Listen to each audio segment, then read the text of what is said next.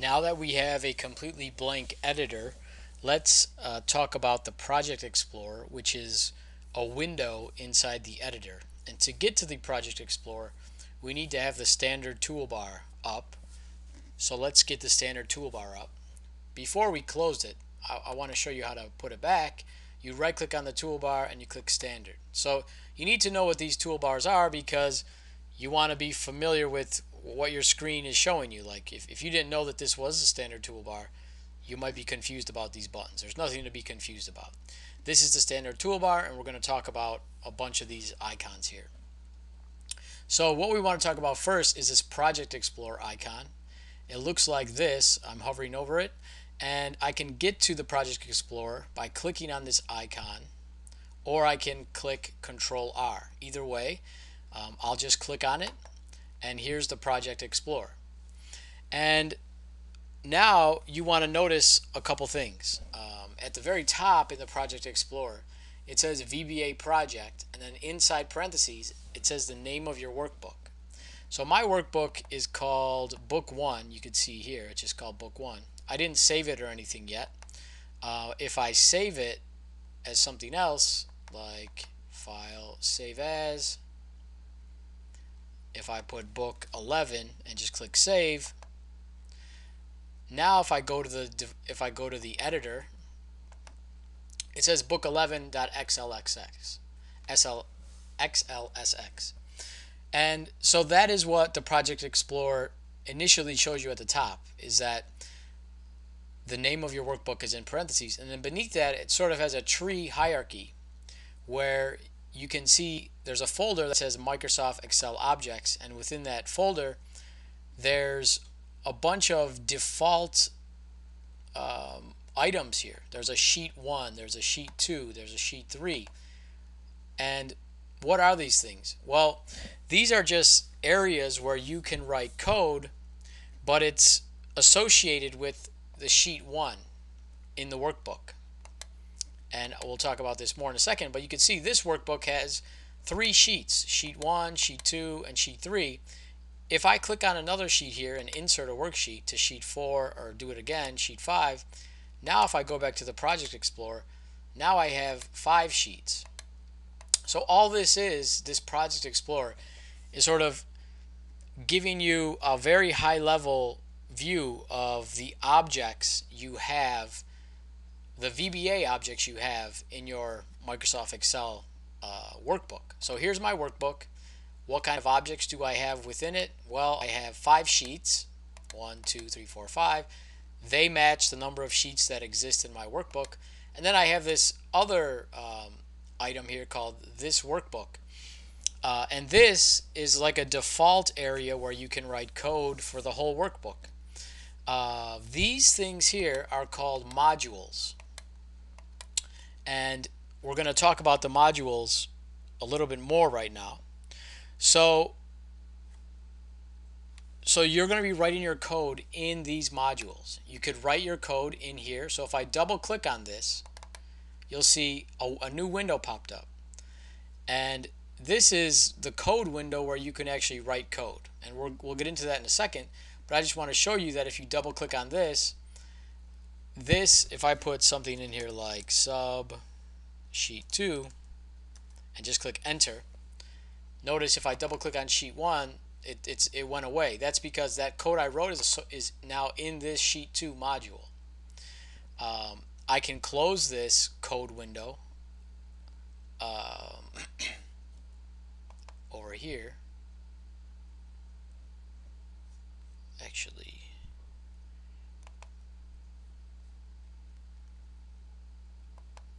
I can close it by clicking that X there, and the code doesn't disappear. If I double click it again, there's the code, right? But if I close it by clicking this X over here, the code goes away. So all these this is like your containers for your code. Think of a module as the container where you're going to write code. And specifically, there's 5 different types of modules. We already saw 2 of them. The first type of module is a worksheet module, and by default you're going to have as many worksheet modules as worksheets you have in your workbook. So like we just saw, if you have 5 sheets, you're going to have 5 worksheet modules. Here's the 5 worksheet modules. The next type of module, number 2, is this workbook module. And by default, you're always going to have this module. And we'll talk about down the road in this video series how you can write code that that accounts for events that happen in the workbook, and we'll write code for that type of stuff into this workbook module. The third type of module that you can have here, you don't see it, right? There's only 2 types of modules, a sheet module and a workbook module when you initially open. But you can insert the other types of modules. So here's the other types of modules. The third type of module is a form module. So if I click that, look what happens. This is a user form. Maybe you're familiar with this, maybe you're not. But this is like an interface that we can write code and have the users interact with this interface. And we do that by writing code associated by writing code in these user form modules. Another type of module that you can have, if you go to insert up here, is a class module. And these are not used very frequently in Visual Basic, VBA, and Excel. Some very advanced programmers will use class modules, but 99% of the stuff you need to get done in a VBA Excel program, you don't need to use these class modules. And then the last type of module is the most important one. It's just what's called a module here. And this is like a generic module. And you're going to be writing your code 99% of the time in these modules. So notice I said there were 5 different types of modules. You could see them in these 4 folders here. In the first folder, there's 2 types of modules. There's these worksheet modules, and then this workbook module. In this second folder, this forms folder, there's a user form module where if I double click it, you can see the user form. We could write code for it. We'll get into that later. The third folder has a generic module where, like I said, we're going to be writing 99% of our code, and this is how you should write your code in these modules. And the fourth folder has the final type of module. It's a class module here. So what's the takeaway from this video?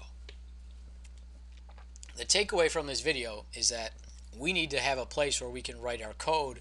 This Project Explorer allows us to see the places where we write our code. You could write your code in here and here. If you double click, you could write code in here. You could write code in here if you double click. You could write code over here if you double click.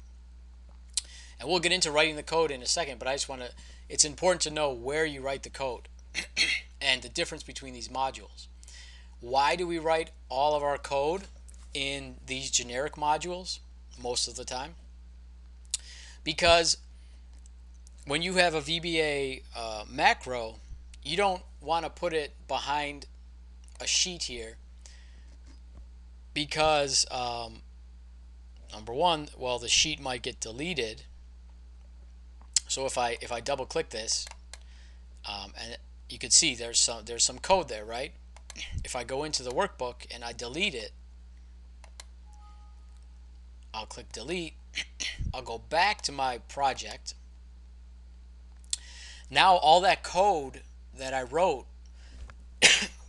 for instance, if it was thousands of lines of code, is gone.